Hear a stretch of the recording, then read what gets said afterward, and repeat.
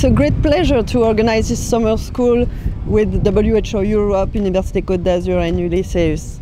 We had 2,000 applications for 30 places, so we have today 30 participants and almost 15 speakers, and the participants are all from all around the world. We had 4 days courses with keynote lecture, a working group, discussion, and we can meet together to collaborate for future projects.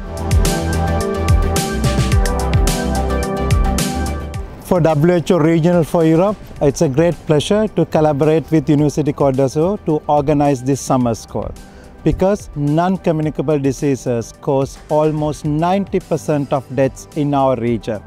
And these schools help us to bring different stakeholders such as academia, policymakers, practitioners, civil society, and work with them to build their capacity to look at this complex problem and apply systems thinking to face this challenge we have. So, working with the university experts and use Nice as a place to build this capacity is a great pleasure, and we look forward to continue this summer school in years to come.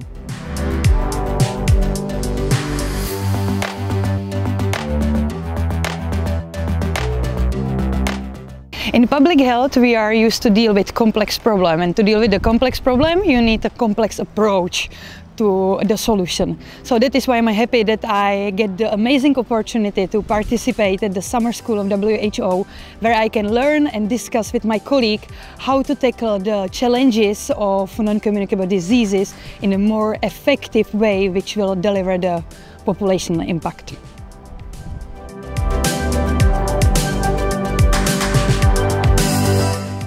Okay, yeah, so no, it's great to be here.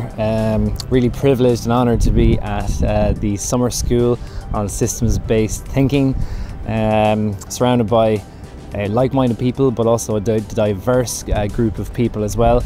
I'm very open-minded to the learning that's going to take place over the course of the week. I'm actually putting together a Marie Curie proposal at the moment, so I intend to hopefully integrate some of the learnings from this week into that proposal itself. So thank you.